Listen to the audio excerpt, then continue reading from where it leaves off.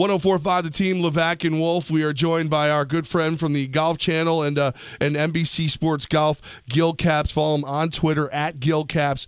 Gil, what's the story of day 2 of the Masters? What's the big thing you're following around right now? Weather, and particularly, actually weather. It's a beautiful day. It's probably 70 degrees, bright sunshine, those kind of high, wispy clouds, and it looks nice from outside. The problem is when you step outside today, it's a pretty consistent wind of 12 to 15 with gusts, 25 and maybe a little higher. So very difficult playing conditions down here at Augusta National today, guys. And, when it's all said and done, we could have, around a half dozen guys shoot under par today, maybe lower, and it's going to be one of the toughest days scoring-wise that we've seen here at the Masters in quite a while. Now, do you think the weather's going to help Ernie Els today? No, it will not help her.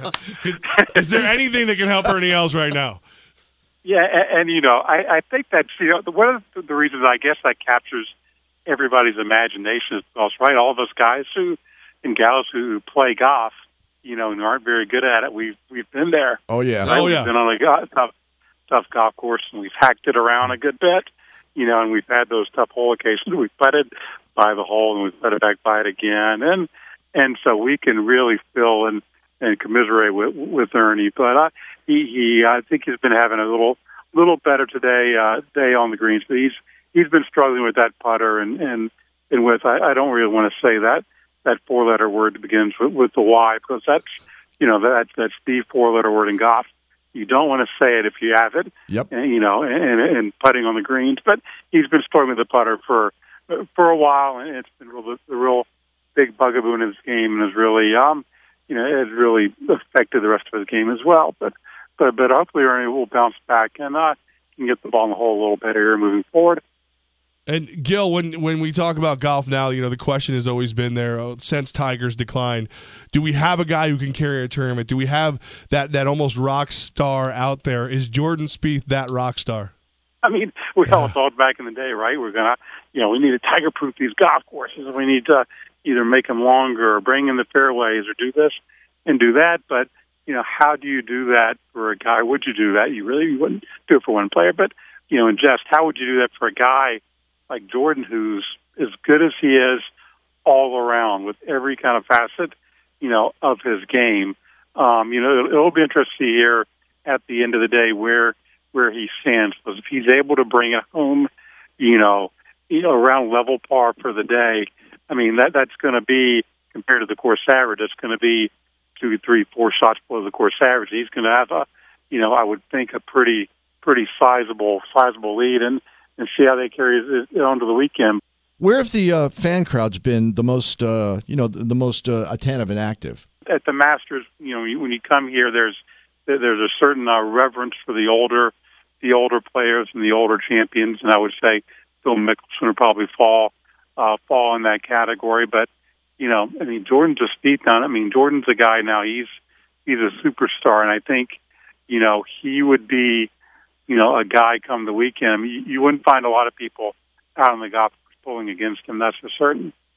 Gil Caps joins us. You can follow him on Twitter at Gil Caps, 1045 The Team, Levac and Wolf. Gil, with this weather, you said that's the big story. Yeah. Who have you seen suffering the most because of the conditions? I would say the top of the list of a guy who I would think the weather probably affected more than anybody else is Bubba Watson. Bubba shot 75 yesterday. He shot another 75 today.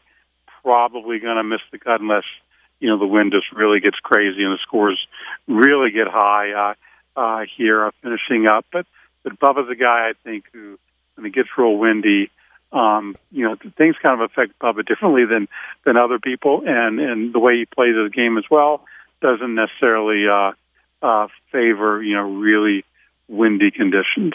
What kind of player do you think these conditions do favor? And who in that field is proving that? A couple of guys I thought who it may favor would be guys who are really good ball strikers, or guys who can hit the ball low and really control trajectory and manage their way around the golf course.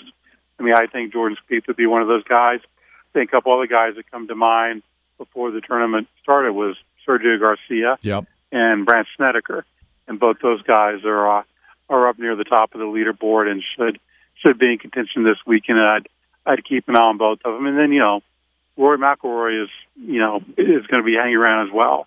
And this is, I think, people still in the game. If you took every good player and ranked them upon ability and talent, that Rory's still going to be at the top of that list. And if he has his driver going, which he struggled with some this year, if he gets that going, he has such an advantage being down the middle 300 yards on these golf holes. I kind of equate it to giving the ball to an elite NFL offense every time at the 50-yard line, whereas, Jordan Spieth, look, Jordan's a great player, but with his ability off the tee, he's starting those drives back at his own 30 or own 25 every time.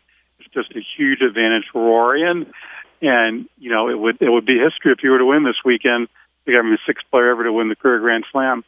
Gil Capps joins us right here on 104.5 The Team. You can check him out on Golf Channel and associate producer, NBC Sports Golf. Gil, you're live there. The wind, I can hear it in the background. What's going on with our boy Phil Mickelson? Everybody that I listened to, kind of picked him to, do that feat, to be the 46-year-old to win the Masters possibly this time, and it just doesn't look right now. Is that just the weather, or is his game a little off? Well, we still have a long way to go. We still have another 36 holes here on the weekend. No, I think he's playing really well. I mean, a lot of people would probably say that really windy conditions don't favor Phil's game because he's a high ball hitter, likes to spin the ball a lot. But, guys, he's been playing so well this year, and he kind of fit the mold of guys who've been in contention, been kind of right there, but hadn't peaked yet.